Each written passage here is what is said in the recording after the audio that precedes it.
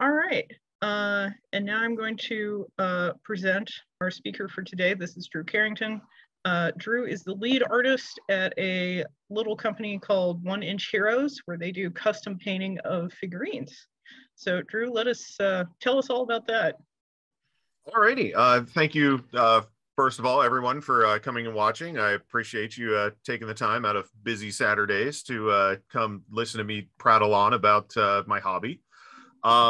And thank you very much for reaching out to me for the opportunity, Molly. I appreciate it. So yeah, 1-Inch Heroes is my little company. I started a little bit ago, and I collect and paint and do custom commission work for miniatures. So a little bit about myself. I lived in Maryland pretty much my whole life, with the exception of a couple stints here and there. I've been painting miniatures for about 30 years or so. I started off as like a lot of kids did, probably just with smaller, like model cars, and airplanes were a big thing for me. I started doing those, and eventually one day I was riding my bike out and I went to the local comic book shop and I saw that they had these really cool, like sci-fi future soldier guys. And I said, oh, those look so cool. And I decided to start painting miniatures right then and there. I've been professionally painting for about 5 years or so, give or take, and been doing it as sort of like my side hustle. And I've been working to transition into doing it as my full-time gig. I contribute work regularly to the Nova Open Charitable Foundation, which is the Northern Virginia gaming convention. They have a charitable arm for Doctors Without Borders and other worthy charities that my studio has contributed pieces and parts of entire armies to before, that they raffle off for good cause money. And I have a regular Twitch stream called Watching Paint Dry on Thursdays, so you can check that out. I've got my social media links at the bottom of the slides. And so, yeah, that's pretty much me. That's me and what I'm about, and I just love painting minis. So for basically the agendas here, I'm going to talk about some of the materials and tools, resources that I use, getting started, and some other little things like basing and sculpting. I'll talk about just to kind of give you an idea of what's involved in doing this hobby.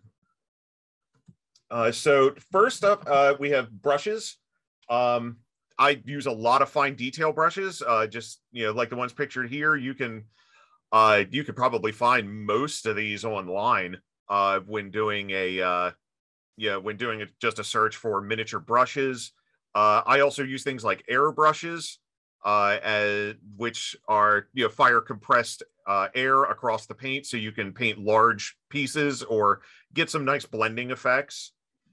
You can use either natural fibers or synthetic, depending on the type of effect you're going for. Synthetic tends to work a little bit better for some of the metallics. But the natural hair works for a good number of paints and effects that you're trying to go for.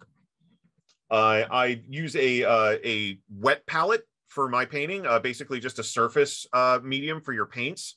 This is something where it helps keep the paint wet so you can continue to work a little bit more with the paint before it gets, before it dries up and makes it, impossible to work with. I use water-based acrylics for just about all of my painting and effects. Right there is an example of them up on the left, and on the right is my workstation. So this is where all the magic happens when I am putting things together and painting them. And yeah, basically just creating. You're going to need glue to assemble them, just like you would any other models or kits. You're just going to have to put them together, and some of them do come pre-assembled, but I tend to use these super glue components to assemble them.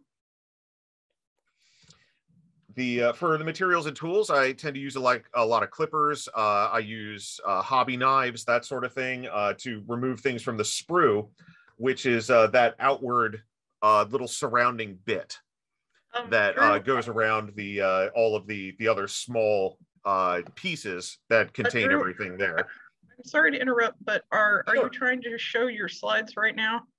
I am. The slides are not showing up on screen. Awesome. Yeah, sorry All about right, that. let me try that again. Okay. Ah, there we go. Yes. There we go. Okay, so all right, let's see. Let's take it back a couple steps. Just yeah, there we go. That's my workstation there. So a little sorry about that. And then I talked a little bit about some of the materials here, like the glue and tools for assembling and cleaning the pieces, because a lot of the times they have a what's known as mold lines that go around the outside from where the plastic or metal was injected into the mold, and you sometimes need to clean that away to get a smooth working surface. Now, some of the resources that I really want to talk about are friendly local gaming stores. There are tons of them in your area. I know plenty of them from having worked and lived in this area for a long time. They're invaluable resources for supplies or talking to folks who are in the hobby or know people who are. And usually a lot of the times, if they don't have something, they can get something for you. Same goes with hobby shops and with things like YouTube and Twitch. We live in a golden age of gaming and hobbying. It's from everything from like tabletop games, shows like Critical Role, all the way to guys, you know, like myself, who just paint miniatures on stream and like to talk about it. There are other gamers and hobbyists you can talk to learn and grow and find things you might not have known. And dollar stores, believe it or not, are actually a really good resource for finding all sorts of things from terrain to basing miniatures, which I'll talk about. And they're really good resources for showing what's showing what you can do with a small budget. Just because this is a hobby doesn't mean it necessarily has to be super expensive. So first up, once you've assembled your miniatures and you want to make sure that you've got everything all nice and clean, so you've got your work surface nice and smooth, one of the biggest things is you want to prime the miniature, just like when you were painting an actual car. Priming gives it a smooth surface that the paint can adhere to, because if you're using water-based acrylics like I do, putting it directly on the plastic, it has a tendency to bead up because the water doesn't want to stick to just bare plastic. And then as you go along, you can add different layers, you can add different effects. If you take a look here at the example on the right under paint, you can take a look at some of the battle damage on the soldier's armor, where it looks like he's taken a lot of dings and scrapes and added things like the dust around his feet. So basing is just as important as painting the miniature to me. I feel that it's a step that is very often overlooked. I feel that it is something that some people can think is an afterthought, but if you're really trying to sell the piece, having good basing on it can really make the difference between this is a toy and this is part of a small story. And I think that's one of the biggest things for me for miniature painting is you are telling a small story. And in doing so, you have a small piece that you have to work with in a very constrained space, basically, to tell the story of that miniature. What is it doing? What is it? What is its surrounding environment, and what does it represent? So looking at it as though it were a complete piece really helps sell it. If you look at this example here, this is basically just what I've shown up at the top there. It's school glue, just any Elmer's white glue, and playground sand, which they sell in 50-pound bags for about $10 at most local hardware stores. And this is an investment you'll make and probably never have to do again. I've purchased one, and I have a bucket that I have used for probably about 20 years that I've given out to friends and other hobbyists and enthusiasts to use and base for their own miniatures. And in the example here, you can see where just adding it down a little bit to the card that we used here. On the right-hand side is what it looks more like finished, where we've added some of the paint and some of the effects to make it look like it's actually built into the side of the mountain, which is one of the very cool effects you can get with some of your basing. And this leads us into using some other materials. You can see here, for example, on the speeder bike in the upper left, I've actually used a bit of tree that I picked up from walking around with my dog, which is another cool way to save costs. You can find and use just about anything in your hobby, which I think is so cool, because you can really interpret and make your own stories again with the miniatures.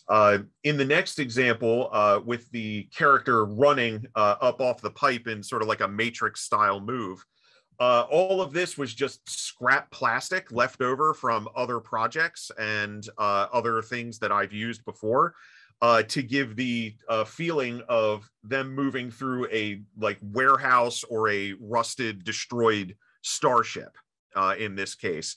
And again, it's telling a story. What is about this character? What are they about? What does it say about their environment that they're moving through?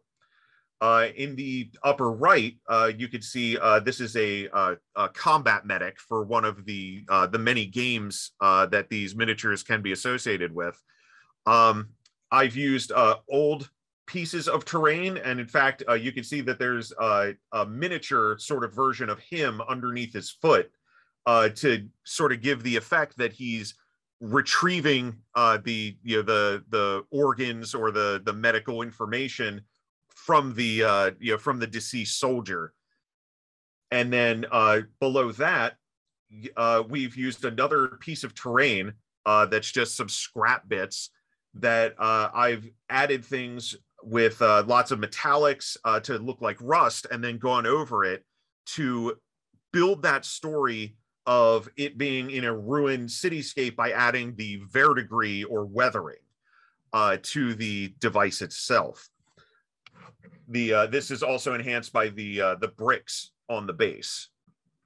And again, that's one of the points I keep coming back to, and it's one thing I try to impress on everyone I talk to about the miniatures is you're telling that story, you're building that idea around just the miniature and working within that space to tell the story of that miniature. One of the things that I like to do is use all sorts of materials. You can see here again on the left-hand side, I actually sculpted this piece. This is a piece that was made with various other bits that I just sort of cobbled together. The plastic sort of jar that he's living in is some sort of spray cap that I picked up off the street, again, just while walking my dog. And it's seeing things like that and finding inspiration in the world around you to help build these small worlds. In this case, I was sort of going for like a horror aspect, where I've built this sort of very grim, dark monster, basically, floating in the jar. I've used things like guitar string that you could see poking into his back to not only give the illusion that he's floating, but also that he's sort of like powered or sustained by these things. So it's looking again at this thing and seeing what is his story, And in this case, I have made a little bit of a story for him on my social media, where he's sort of a mutant who has psychic abilities, but he can't live outside of his environment suit as it is. So he's sort of trapped in sort of this like sad, state of stasis, where he can't ever experience the world outside of him, even if he can move around it. And next to him, we have the another story again, is the navigator for this little warband that I was putting together. In this case, this is a guy who uses his mutant abilities to steer starships. And without them, the starship is basically lost. But due to his genetic gift, he's kind of a monster. So again, I just wanted to tell that story of him, existing in this framework inside of these little mini dioramas. Next to him, going back to the basing, in this case, I have built it up to tell the story of this armored giant on this motorcycle, basically dodging an explosion. So the thing is, with a lot of the war games that these go to, you want to build them to be sort of uniform, but adding things like this to the base can sell more of the story. It could tell of the conflict that they're in. Even if you don't know anything else about this piece, it informs you of the story. And for me, I think it's one of the biggest things that drew me to miniatures, was being able to pour out the creative expressions in my head for these sorts of things.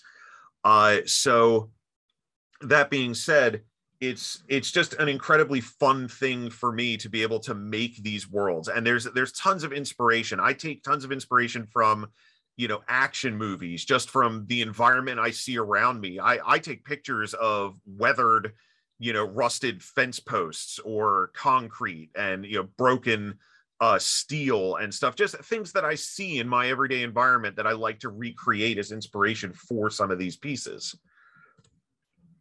Now we can move into part of the hobby is sculpting. And once you get to a point where you want to create and tell bigger stories with your miniatures, this is an example here of, I had these two miniatures and they weren't quite what I was looking for, so I had to take it upon myself to make them. And again, this is just using different materials designed specifically for the hobby. This, for example, is a two-part epoxy that you mix together. It's a blue and a yellow. You mix it together and it turns green, so you can sculpt it, and then it just air hardens. It's called Neatite, but is actually referred to in the miniature community as just green stuff. So the green stuff here, you can use all sorts of materials. I use pins and the edges of X-Acto knives and paper clips, all sorts of stuff you can use on a budget to make these sculptures, and then follow it up just by painting them like normal. So in this case, it's again telling more of the story, informing more of what the miniature is about. In this case, on the right-hand side, this was a commission piece that was for a Dungeons and Dragons campaign. This is a Tabaxi bard, and I was told just to make him extremely colorful, which I had a lot of fun doing. I really enjoyed this piece. You can even build it up. A lot of the miniatures I've showed up until now, those miniatures are being used for a game, and the games themselves will dictate basically how big of a base you can have, that sort of thing. In this case, for dioramas, you don't even necessarily have to do it just for gaming. You can also do it just for pleasure. You can just make miniatures for yourself. And I do that a lot of the time here, for example, in making dioramas where the miniature is larger, but still telling the story. The one on the left is actually a recreation of a garden in England that I was tasked with making, as the client had spent some time there. It was a very special thing, so I had to do a lot of research, and this is actually almost a one-for-one reproduction of that little well over in England. Next to that is I just had a kind of a futuristic warrior, and I built up the tree there. That was a lot of wire, and surprisingly, the bark of the tree is actually just toilet paper with watered down Elmer's glue, and then wrapped around it to make it look like the tree. I then added some other little things, like the vines are made out of some of that aforementioned green stuff, some more wires and thread to really sell that story of him being in the jungle and, you know, just sort of tell his tale. The next piece on the right is I wanted to tell the story of like a young warrior who was going out on her first adventuring journey. This is something that I kind of got in my head that I just wanted to build like a much larger piece, and there's a lot of different things in here. The steps are just made out of slate that I picked up on a hike. I tend to use a lot of found and natural materials in my work, which is if you can get basically that you can't beat stone for making stone. So finding those natural things to add to the miniatures are a really, really cool and fun thing that helps sell the effect and sell the story. There's lots of fun little miniature things. I've sculpted quite a lot in that one, except for the miniature itself. And it's again, going back to the tale, telling the tale of all the miniatures. In each one of these women, in their different poses and environments, each tells a different story. In the first one, you could see the emotion of fear or concern. In the next one, it's very confident. Which are all things that are, again, going back to telling the tale of them. And that's the biggest thing for me. I know I keep going back to that and harping on that, but I think that's what appeals to me so much about this hobby, is building and creating and telling a story that you're able to interpret from the miniature itself. Terrain is another part of the hobby aspect, which you can also build. This is sort of like a mini diorama, and a lot of the war games and other miniature games can be improved through the use of building up a battlefield or a scenario in which these things fit.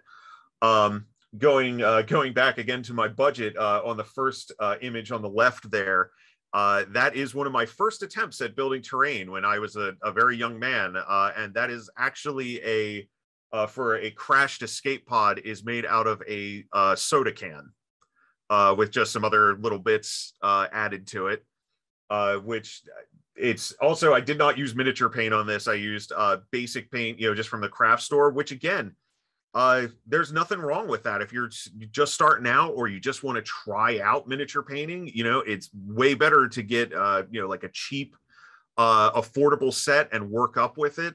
You don't even need to get the like super crazy expensive miniatures or anything. Go to the dollar store. Going back to our resources, you can get a bag of army men for a couple of bucks, and they're not gonna blow the doors off in terms of detail, but they'll give you a good starting point of something where you just want to try it out.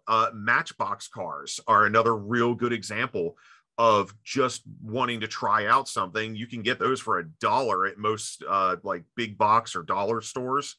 And you can just prime them, paint them, and go to town on them. And even though they're just a little car, you can still tell a story with those. Some of my later attempts here, as you can see, I built this farmhouse out of some poster board, some coffee stirrer sticks for the fence and for the wood paneling, and the roof of this piece is actually just teddy bear fur fabric matted down with glue. And in the next piece, this was just built out of some what's called foam core. It's basically the stuff that you use for science fair projects for your display board that has a bit of styrofoam sandwiched between stiff paper. It's a really great building material because it holds its shape and you could sculpt it and add a bunch of texture to it, and it works. You could paint just right over it like a miniature. In this case, this combines the best of both worlds because I've actually included a miniature in the center of it to make it look like it's a little sort of town fountain that we use in a lot of our tabletop games, just to add a little bit of flavor to, again, extend the tale of what you're working on. So that's basically just me talking about the process. That's quite a lot. I think I've been going for about a half hour now. So we can do some questions. I can show off some of the painting itself here. If that's what we want to do. I think we would love it if we could see some of your painting set up. All right. So let's see. So I'm gonna stop sharing the thing there. Everybody, if you have questions for Drew about his process, about the stuff that he uses, various things like that, go to the Q&A button and put your question in there. You can also type them in chat, and I'll give everybody a few minutes to put their questions in. Okay. I've pulled up my video there to the desk.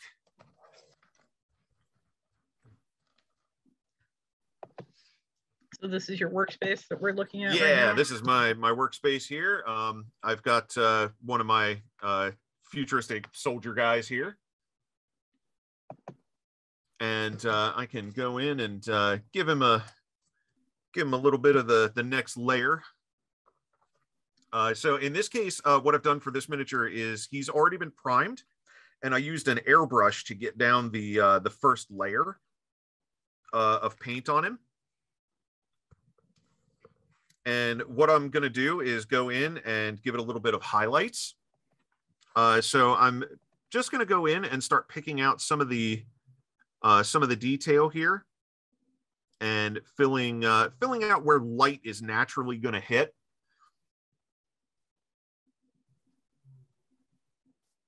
And just sort of hit those hard edges to make it look a little bit more realistic in terms of the texture itself. In this case, armor is a hard, shiny surface. So you're going to stick to a lot of like the hard edges, and the larger flat panels are where you're really going to see a lot of light show up. So just going around here on the outside edge of his pauldron.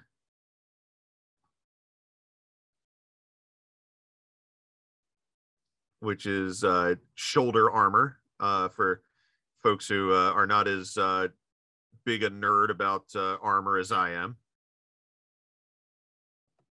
I have a feeling many people here are going to also be armor nerds. You know what? That is completely fair and valid. So so this is basically the process of just going through and just having fun and painting and telling the story of the miniature in your head. One of the things that I've done is just to tell some more of the story, but also to break up the monotony, because you have to paint an awful lot of these guys if you're building a whole army of them for a game. Mm-hmm. For example, I've given them some different poses. So like here's this trooper sort of stalking forward. And here is this trooper who's pointing and holding his rifle up. So just a little bit of fun to make them seem more individualized, which can kind of get lost, especially on these guys, because they're all wearing basically the same protective suit of armor. Yeah. Well, Drew, it looks like we have a bunch of questions. Are you ready to Okay. answer some? Hit me. Let's do it. All right. One question from Byron. Can you talk about using washes? I've bought some, but I haven't used them yet. I sure can. So washes are sort of like an ink that you're going to put over a main color. Washes can be used to alter the tint of the paint itself. And it can also be used to go into the recesses of miniatures to give them shade and shadow effects in some of the recesses of the miniature naturally. For those, you can water them down and sort of build them up or apply them straight out of the pot. I tend to thin them down a little bit and just basically go over the miniature itself. And that way you can always add more paint, but it's really hard to take it away. So if you're careful and just sort of build it up as you go, then it's pretty much just like painting, but very thin. Nice. Let's see. We have a question from the paleontologist. Could you please spell the name of the sculpting medium you use, the green stuff? Yes. Kneadatite is Kneadatite.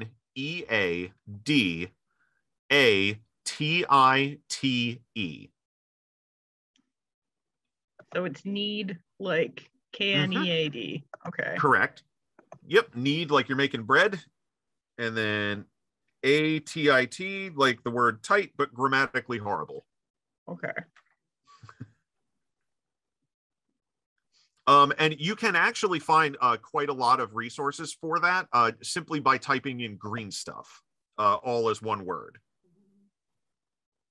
And it's a type of epoxy putty. Correct. Yep. It's a two-part. So you mix the yellow and the blue and it makes green. Oh, I actually found the main website for it. So I'm going to drop that in chat. There you go. It's like knead and stick tightly, Kneadatite. Yep. So in chat right now, I've put in the website for Kneadatite. It's the official business website. It's not an Amazon link. We got Drew's website and also Drew's Instagram, if you want to check those out. Let's see. Another question. Let's see. Can you explain the wet palette setup? Yes, the wet palette, for example, the one that I have here is actually this is a commercially available one from the miniatures company Army Painter. And basically what a wet palette consists of is a sponge and a piece of membranous paper that goes over it. And you wet the sponge and put the paper on top of it to get moist. And then you can put the paint directly onto the paper and it doesn't soak through, but the water from underneath in the sponge will, so that the paint stays thin and workable. And one of the things that's great about it is you can basically, as long as your sponge is wet, you can close your palette and come back to it days later and still use that same color. So it's very economical for a supply standpoint. But also just from working, because, you know, life happens. Sometimes you got to go take a phone call or you have to run out for something, you know, and you want to come back to your minis, but you don't want a whole bunch of dried paint. One of the cool things about a wet palette is you can make it with stuff from the dollar store.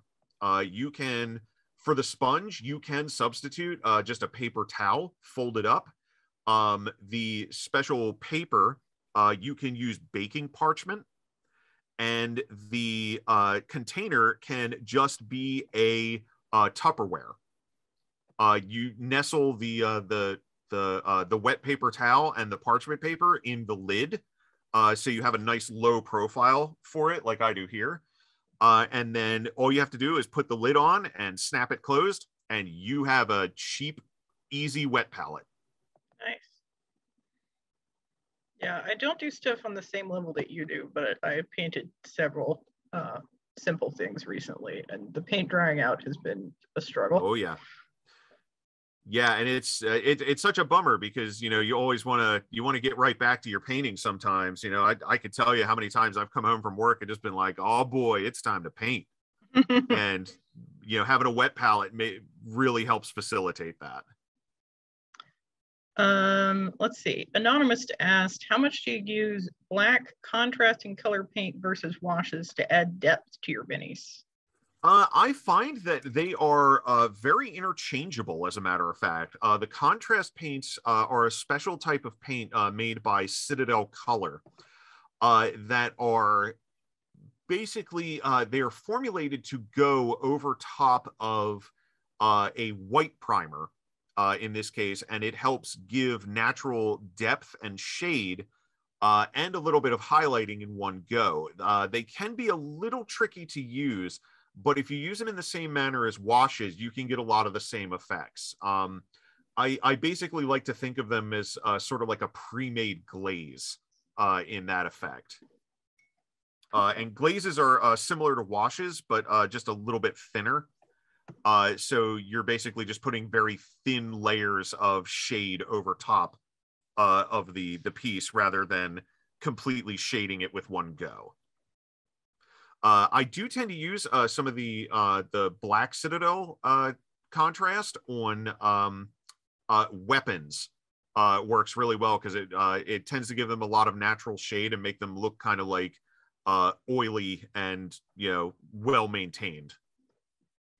Nice. Could you tell us more about doing the grim dark style with oils?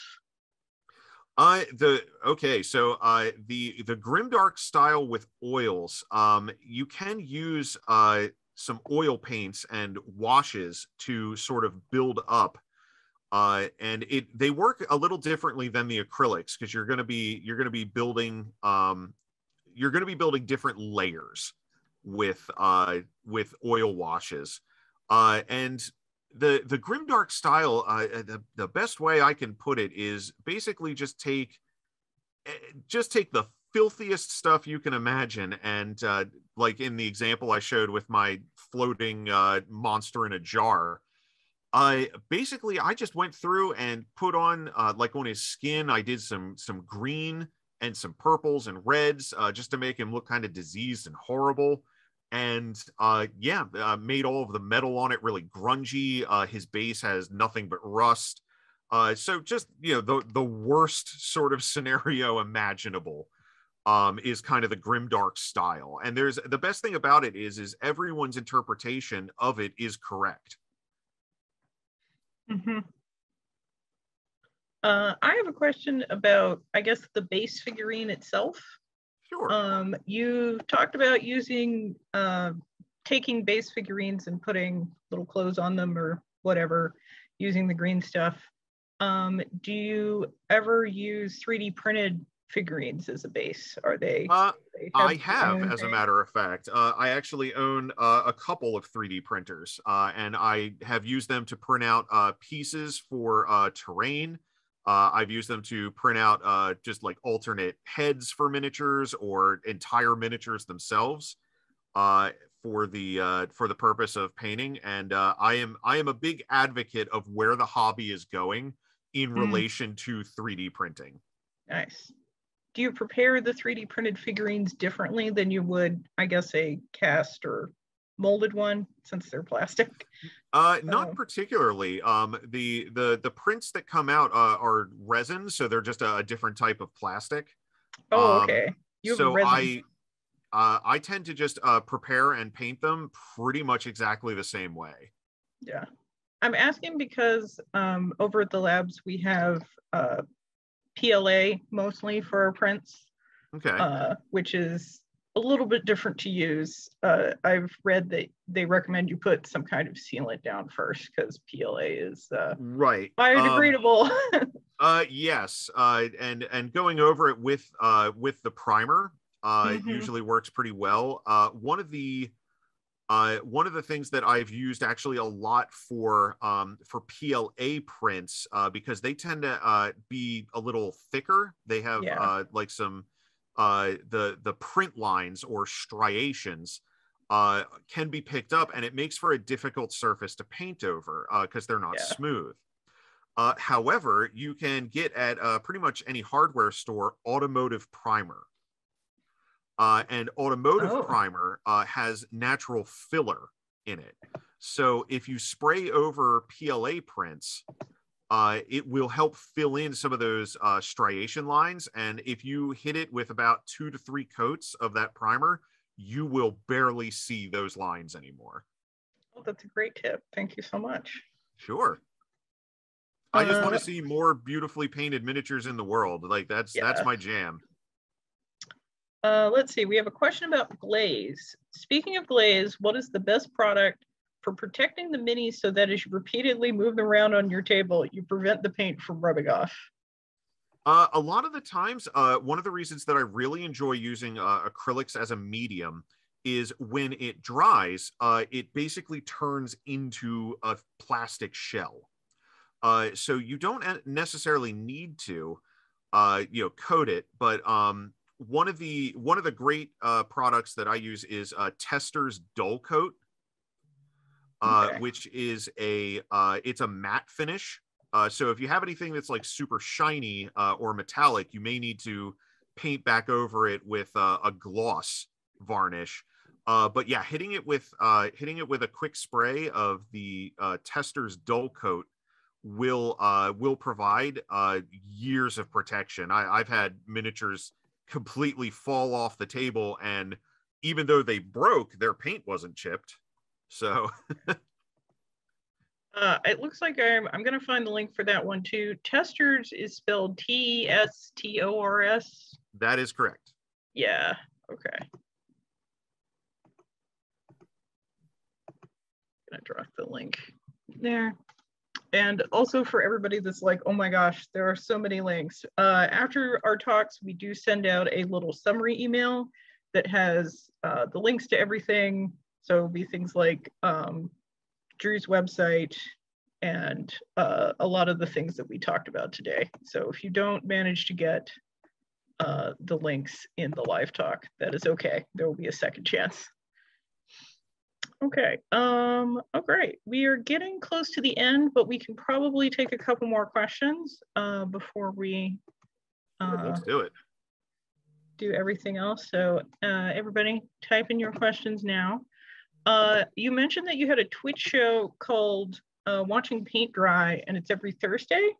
That's correct. That's on my Twitch stream, which is just twitch.tv/1inchheroes. Can you tell us anything about who you're going to have? Are you going to have a guest on Thursday? Do you just talk about? A lot of the times, it's just me painting and giving my thoughts and techniques out while I paint. Sometimes I have a good friend of mine on who is also one of the artists for 1 Inch Heroes. He comes and joins me on my stream from time to time. His Twitch is Holy Fireman. Holy Fireman. Is it HOLY? That is correct. Okay. Awesome. And yeah, that's sometimes we go on and we just kind of shoot the breeze and paint and talk about things. We're pretty silly. We have a very laid back attitude about it. It's fun for all. So sometimes maybe not for the younger kids, depending on the material we're working on or that sort of thing, or but yeah, it's a lot of fun and we always enjoy it. All right, Scott and Max ask, could you comment on chippering medium, adding textures, etc.? Chipping medium is really cool. What you can do with chipping medium is you put it down. You paint a base color. For example, let's say you were doing some rust on some armor. You would paint the dark browns and oranges of the rust first. Then you would put down like a clear coat over top of it. Then if you put the chipping medium down, you can, once it dries, you could paint another color on top of it. When it dries, you can then rub the top color off, either using like a stiff bristled brush or a toothpick. to give like chips and scratches, and it will reveal the color underneath it. There's lots of things out there that you can use to add a lot of different textures. There are textured paints available. The Citadel line makes what they call technical paints, which have certain effects in them, like grit, that you can add to the paint to paint right over, or just use it for the basing material, that sort of thing. They have one in particular just for gore effects called Blood for the Blood God, which is fantastic. I actually use that on quite a lot of miniatures. It's very cool. That is an amazing name for a paint medium, Blood for the Blood God. And it's it's a really there's all sorts of fun different weathering techniques that you can use. And one of the things that I will say is look in your environment, look around your world, look at construction vehicles. If you want to see rust, look up under your car. That sort of thing. Look around and see what's in your world that you can translate, and think about, how would I make that look real on a miniature? And there's like I said before, we live in a golden age of this sort of hobby, where you can look online for all sorts of resources. And there are tons of folks who, make tutorials and instructional videos and that sort of thing for how to do certain effects. Can you recommend anybody in particular for effects painting? There's quite a lot of them. One of the ones I really like, especially for building like on a budget and making really cool effects. I like the Black Magic Crafts is a pretty good one. Is it Black Badger or Black Badge? Black Magic. Oh, Black Magic. Okay. Yeah, Black Magic. Sorry. The sound is not always the best. Apologies. Let me turn my mic a little closer to me. Black Magic Crafts. Okay. Let's see. We have another question from the audience. What is your favorite brand for sable brushes, if you have one? I particularly like the Winsor Newton series. 7 is what they're called. Okay. Yeah, Winsor Newton series 7 are probably some of my brushes that see the most work in my studio. We actually had a painter of a different kind of miniature. She did the very tiny paintings, like the cameo-sized ones, and she also recommended the Windsors for that too. Yeah, they are very finely crafted for doing this sort of work. They can be a little pricey, but I am personally of the opinion, when it comes to a lot of art, sometimes the pricier the tool, the better the results. Sometimes that, with paintbrushes in particular, I feel like that's one of the things that holds true. All right, I think we have time for one more question, and then unfortunately we'll have to bring this talk to an end.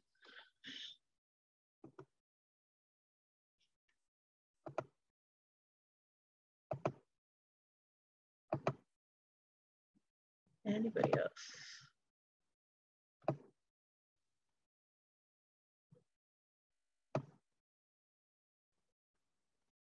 All right. It looks like, no, wait, we have one more question. All right. Can you comment on the difference between metal or plastic minis? I have found that when you're painting, there's really not a whole terrible amount of difference in my personal opinion. I have found that in some cases, plastic can take detail a little bit better, so you might get some more finely detailed miniatures in plastic. That's not to say I have not seen some exquisite metal miniatures that are finely detailed. I would say about the only difference is probably in cleaning and assembling. Is cleaning more difficult for one than the other, or? Yeah, cleaning for the metal miniatures is going to be a little bit more difficult because you're going to need like some small metal files to remove any of the mold lines or any like miscasting spurs or anything like that that might show up on the miniature. With plastic, you could just sort of kind of scrape them off with the back of an X-Acto knife. Okay. But the with metal, you can also do that, but you run a greater risk of gouging the metal and damaging it. Okay. So I tend to prefer using needle files, is what they're called, because they're just very small. And you can use it to sort of slowly remove material. Because just like with painting, it's very easy to remove material, but kind of hard to put it back. Like sculpting Exactly. in almost any medium. All right. So I think that that's a wrap, I would say. So thank you once again, Drew, and thank you all. And I'm going to end the talk now. And thank you for telling us so much about miniatures. Absolutely. Thank you for having me. All right. Goodbye, everybody. Have a great weekend.